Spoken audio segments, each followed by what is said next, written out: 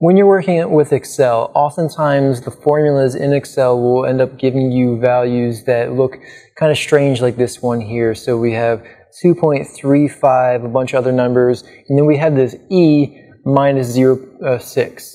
All right, so that E there tells you that that Excel is giving you the number in what's called scientific notation. So when you have an E, you either have a very small number, which is what we have here, which you know that's the case when you have it says a negative something, so negative 0.6, or you have a very large number, which would be just a positive number. So if this said positive 0.6, that would be a large number. All right, so what scientific notation is a way of showing you more decimal points in a number without actually showing you all the zeros either before or after the numbers that are important.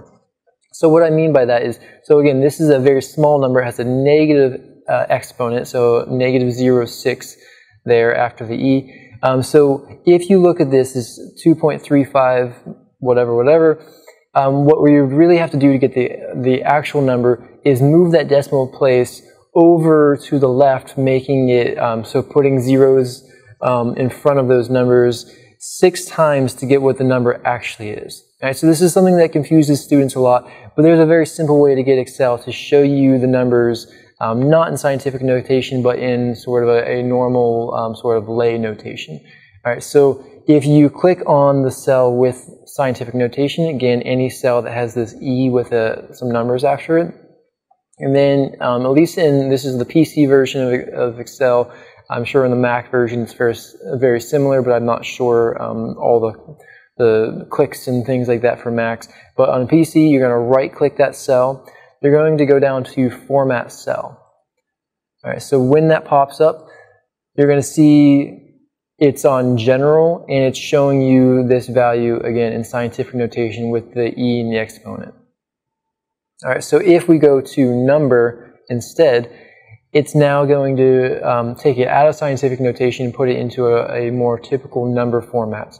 And so what you see here is 0.00. So remember that was 6 decimal places that we would have to move it over to get an actual number. So if we look at this, we're going to increase the number of decimal points here until we get to actually see the number. So I'm going to keep hitting the plus or the up arrow, and it's going to keep adding decimal places until there we go.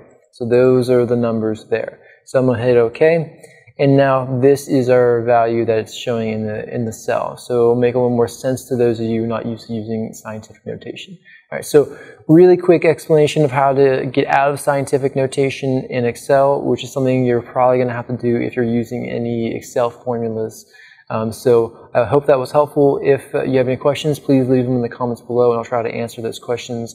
And please come back and watch another video to learn a little more about how to use Excel for research and sort of data analysis. All right, thanks. Bye.